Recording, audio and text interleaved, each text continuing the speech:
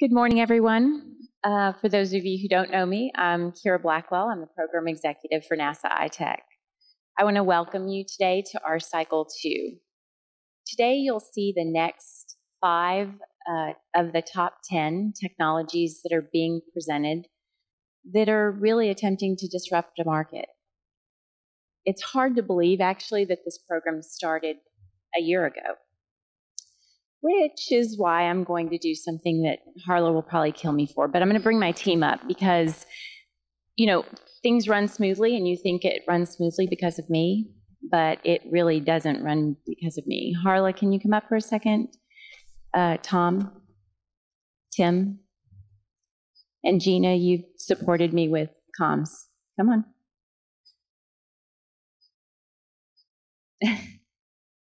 These are the people that, well, let me wait for Jeannie to get up here. But these are the people that actually help make my job easy every day. When you look at all the work that's being done and it runs so smoothly and it looks easy, it's really not. It's because of them. And when I want to throw in the towel sometimes because it's frustrating and we're working, well into the night, they're the ones that encourage me to keep going. And so I just wanted to thank you guys. And if you guys can give them a round of applause, because I couldn't do it without you.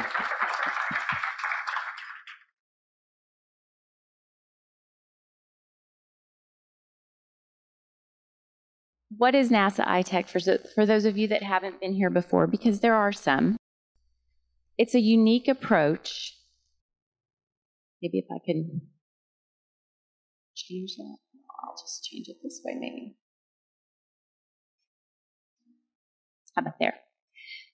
NASA iTech is a unique approach to identifying cutting-edge technologies that are actually solving problems here on Earth and also have the potential to solve problems in space for us.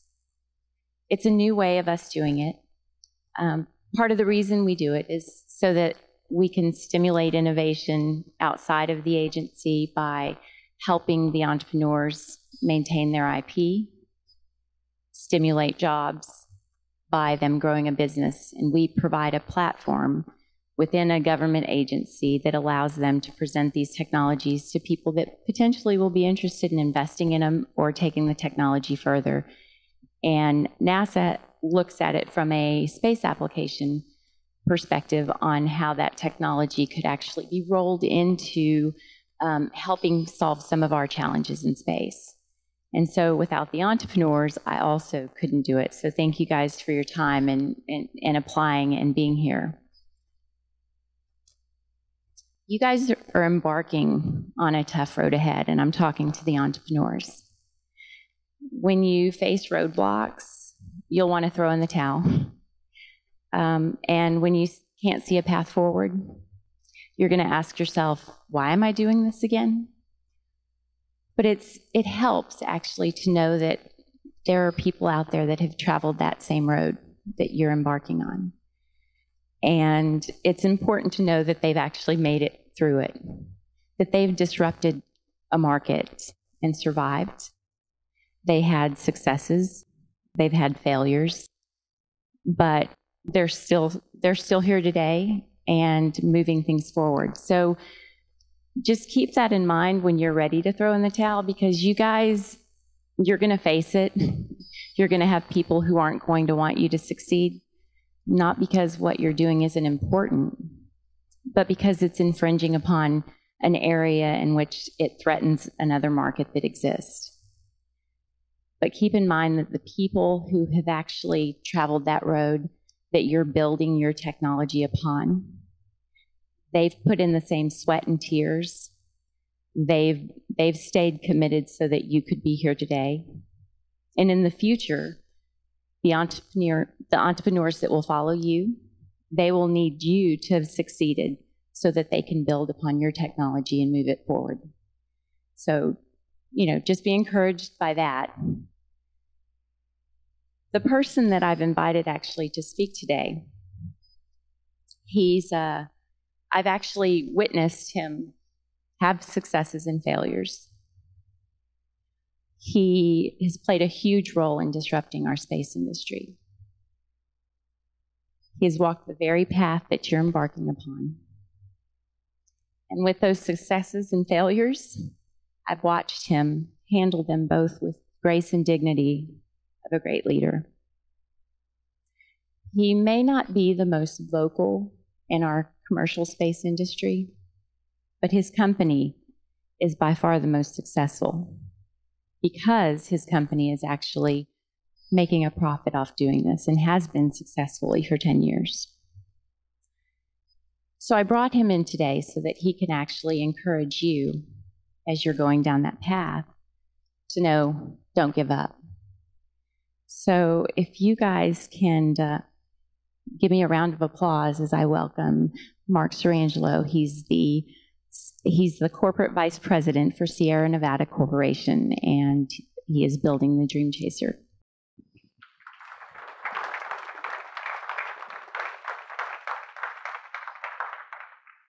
It is my pleasure to be here to be supportive, I think, of not only what Kira and iTech is doing, but Steve, who's been able to make this all work as well, to be able to give you a little insight into how this journey happens.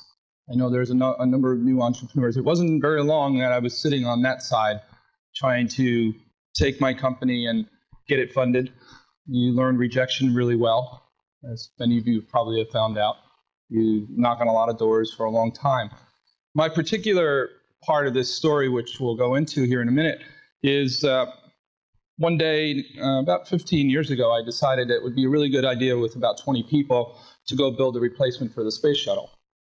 And that was not an idea that was universally accepted, as you could probably imagine, since there were about 10,000 people working on the space shuttle program at that time.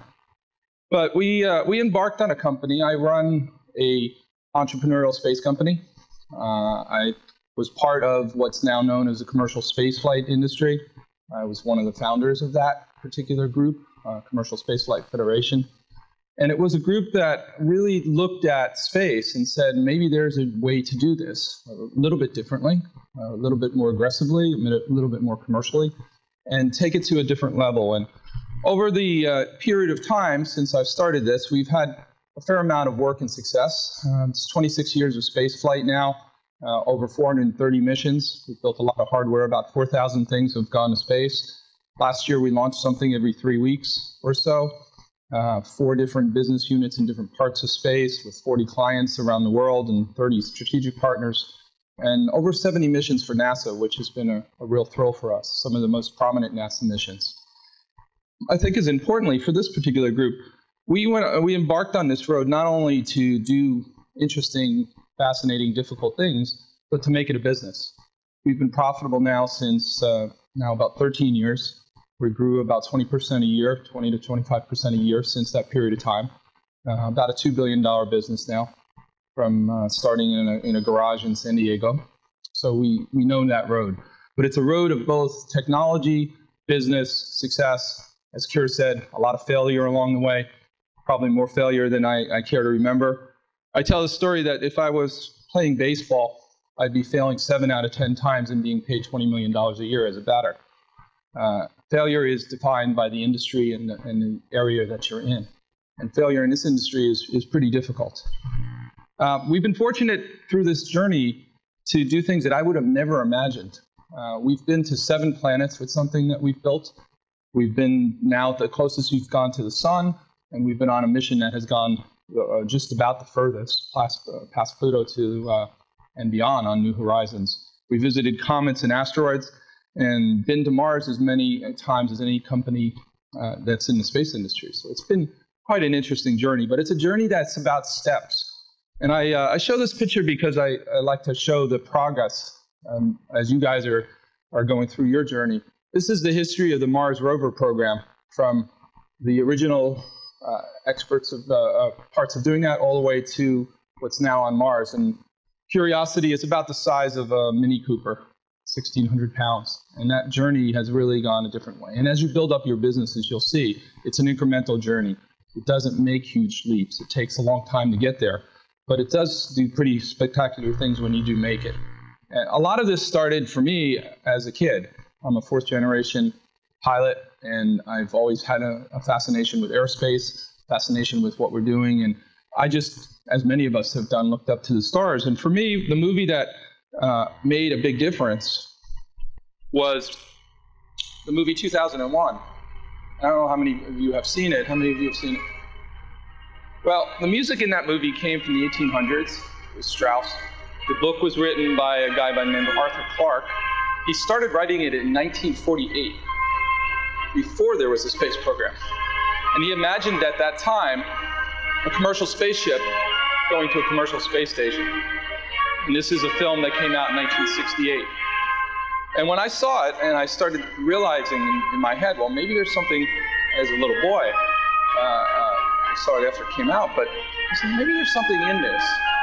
But if you look at the scenes, imagining it's now written over 50 years ago and produced 40 years ago, that's not much different than what I'm actually producing. And the imagination of people like that, to see that far ahead, and to be pretty right is an amazing thing. I'm going to talk a little bit today about the vehicle called the HL-20. And you're not allowed to laugh at these videos because this one's from the 1980s. And the NASA had worked on a program called the HL-20 for many years. And what you're hearing in the background is a series of talks about how they got there, and this whole journey about how the design happened. I'm going to stop it here in a minute, but we need a little humor. There was a very special vehicle that NASA used to get this off the ground.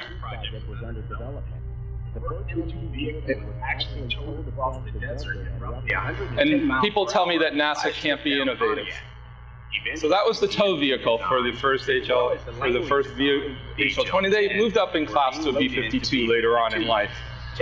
But it was a program, and I'll move on. It was a program that was designed to create a reusable small spaceship. And NASA worked on it for many, many years. Was very successful at it in many ways. But for a variety of reasons, it got stopped. And it got put into literally a garage and a hangar here in Langley, Virginia, and basically forgotten about. And one of the things that I looked at when I was trying to start my part of this business was to say, what can we do rather than starting from scratch? Because I didn't have enough money, obviously, to build a space shuttle or anything like that.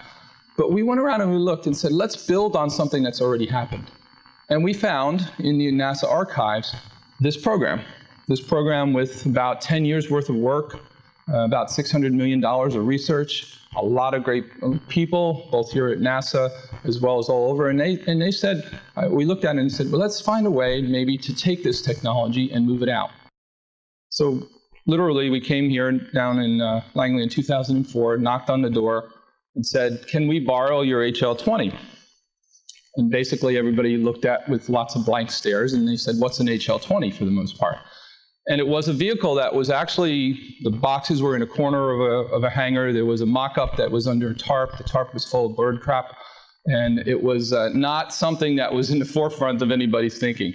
But what was behind it is what was really special. There were a lot of brilliant people who would look at the design and validated the design. So much so that what they did now with the supercomputers we have now, 1% off of the perfect design using slide rules and using pencils. That's the key for us, and I know many of you are taking technologies out. We took that technology, we moved it, we were able to license it out, and then we woke up the next day and said, we don't have any money. How do we do this? And the shuttle was still flying at the time. The bet we made was at some point in time, the space shuttle was going to retire, and at some point in time, NASA was going to need to find another vehicle to go to space that looked like that. But it was probably not going to be the space shuttle all over again. It's probably going to be something smaller, lighter, more efficient. And we started down that road. And I put this picture up because it's one of my favorite. It is a very iconic picture from the space program. But what it also did, it was the first time that humans had actually seen the Earth in that fashion. And it changed the world in a way that's a little bit different. It started what is now the modern ecological movement. People began to realize we live on a planet that needs to be taken care of. And that series of photos and what we did actually started to change the world. This is one of my other favorite pictures. It is the delivery system for Spirit and Opportunity. the 2 Mars rovers. And if you could imagine standing in front of a room of really smart people like this and saying, we're going to take your $1 billion rover, we're going to put it into a big beach ball, we're going to throw it out of a spacecraft, we're going to let it hit Mars, bounce maybe 5, 10, 20, 30 times, it's going to stop perfectly on a very flat surface, it's going to deflate, and the rovers are going to drive off unharmed. When you did that pitch, everybody looked at you like you were crazy. Well, they went through every other way of getting there, and they realized maybe it's not so crazy.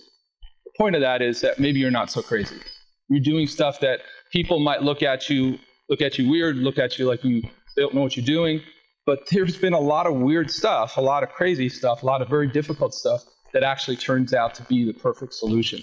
That brown building was the place where all these records were housed, and nobody even really knew how to get into it at the time. And what we had found was a program that looked like this. A lot of work had been done, a lot of interesting work, but it really didn't go any further. In 2004, we also launched the first commercial small satellite. And I'm doing a little bit of a timeline on my history here, but this satellite was called ChipSat. We launched it, and what made it special, and it's generally in history, is it's seen as one of the first small satellites, was the first satellite that we could control from the internet. So I could use my laptop and control the satellite. And in 2004, that was a really big deal. 2004 was also the time where New Horizons was launched, and that mission was launched on a journey that was going to take about 12 years and it took about 4 years to start. And the people who were brought on that program were intentionally brought on that program as on the younger side of management because they realized it was going to be such a long journey. 2016, 12 years later, we wound up making it to Pluto, and this picture is one of the more iconic pictures that came out of that. These are in our production center, the next generation of those satellites, and they were launched as a group. Actually, there were 16 of them launched on one. And in 2016, after about 12 years, we wound up winning one of the contracts for the NASA Commercial Cargo Program. It was a $3 billion contract. So that journey of 12 years from basically starting nowhere to where we are now, this is what it looks like when you win a contract after all that time.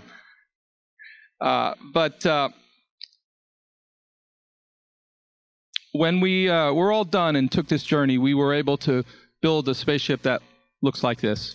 And this spaceship is very, very special to us, but it's very special for a lot of reasons. It's built on a lot of history. And every time I speak, I try to speak to the place that I'm just a passenger on this journey. There have been thousands, literally thousands of people at NASA, companies, contractors. We took a very different approach than some other companies in commercial space. We have a lot of partners. We have over 30 partners. We've worked now with virtually all the NASA centers, including Langley. We think it's a good thing to have partnerships and to respect the past. And I love this little brother, big brother picture because that's actually to scale.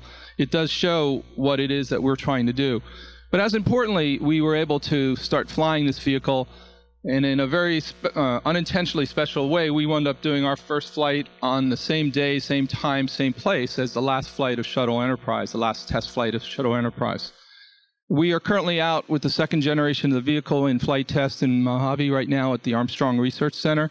And this picture was also a very special picture for us. We are being housed in the same same hangar as the shuttle has been. And while you can see the scale's a little bit different, the program manager is still walking around with a clipboard after all these years, and it's a really good thing. We have taken that program and have started to commercialize it. We have now announced the first ever mission for the United Nations. The United Nations has a space agency. For those of you who don't know, there are 84 countries that are part of it, including the United States, and we're able to start that program. From that, we have been fortunate to win a new contract to do what might be the next generation space station. It's called the Gateway. And that contract is about to start, and we're going to build a full-scale ground prototype of what it might look like. This is our rendering of what that space station will look like. The idea here is that NASA would produce with its partners this space station and move it to be in orbit around the moon or move it to be in orbit around Mars. So I look back on the journey and I say, now 40 years ago, there was this idea on film of having a commercial spaceship going to a commercial space station. And I realized that how improbable and impossible it might be for someone like me who came not out of any particular place came off of out of a rural environment and in a city environment, not growing up in NASA, to be able to take a company with a terrific group of people, a lot of partners, and find ourselves in a place where we're actually doing what was in that movie that I watched when I was a boy, building a space station and a commercial space plane. And the point of all this is not to, the journey here has been really hard, but the point of all this is really to say that everything we do makes a first step. Everything you're doing takes a first step. And your first step is here, is getting people interested, people who know what they're doing, people who want to help, people like NASA and what the iTech community are doing, opening doors to make that happen. And a few final comments and I'll get off the stage about what I've learned in this journey. One of the things that I learned is to have people around me that love what they do, because it gets really hard, it gets really difficult. And Asmanoff, who's I actually got to meet before he died, said this: if he was in heaven, he'd do exactly what he's doing right now forever. And as an entrepreneur, if you can say that, you're going to have that energy during the really bad times to make it to the next level. I don't know how many of you know, but Walt Disney was the first spokesperson for NASA. Back in the late 1950s, when they were putting NASA together, they reached out and they said, who's the best communicator of the time? And it was Walt Disney. And I think that's a really smart way of thinking. And what I took from that and what I've learned from that is that there are a lot of people around who can be helpful to you. Some of them are in the industry, some of them are not. And in this case, this very interesting dual relationship happened where they went out and got some help from Disney to how to promote this idea of space. The whole Mercury 7 came out of that conversation.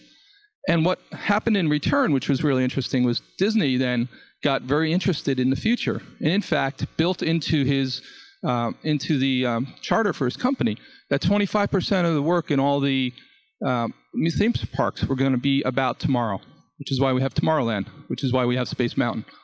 And he then embraced the fact that he's got not only helping, but he was also going to take that and make his own business and his own future different and better. My favorite person in the aviation industry is Alexander Graham Bell, which is not somebody you would normally associate with airplanes. But he took a tack when the Wright brothers were flying. He went to go partner with them. They didn't want him to partner with them. So he turned around and said, well, maybe I'm going to go do something a little different. And he and his wife funded an organization which became known as AEA. It's the first aerospace association ever created. They also created the first X Prize that was ever created. And what they did was just a minor little thing. They figured out that the Wright brothers had one big problem with their airplane. They couldn't turn it, which is a real big problem with an airplane. You can't go in straight lines. So he took and modernized the concept of ailerons, rudders, and to be able to change the wings. And every airplane since then has basically had that concept. So Bell helped that along, and he did that using the power of partnerships, using the power of young people. One of the people in this picture, the guy leaning in from the left, happened to be a guy by the name of Curtis Wright. Glenn Curtis, who went on to then form Curtis Airplane Company, and then eventually, in a little bit of history, bought out the Wright brothers later on. So it's a really wild world sometimes. And I show this picture because I love Ferris wheels. But Ferris wheels, to me, sometimes you feel like you're on the bottom. But if you stick around long enough, and part of it is being able to survive, you're able to find that road back. And as I end with my favorite entrepreneur, who's Gandhi. And people laugh because I put this up, but everything I've done fits into those words. And everything you've done probably fits into those words. First they ignore you, then they laugh at you, then they fight you, then you win. And the journey of an entrepreneur basically are those 4 steps for me. They ignored me for years. They said it would never work. Who is this kid who's going off to build a space shuttle with 50 people? And then after a while, they laughed because we tried to do something that had never been done before. Then some people woke up and realized, well, maybe they might get it done, and they began fighting it. And eventually, we got to a place where we won the contract. And it's not just Dream Chaser. It's virtually everything I've done fits into that. So as I close out here, I just wanted to say that from my perspective, dreams don't have an expiration date.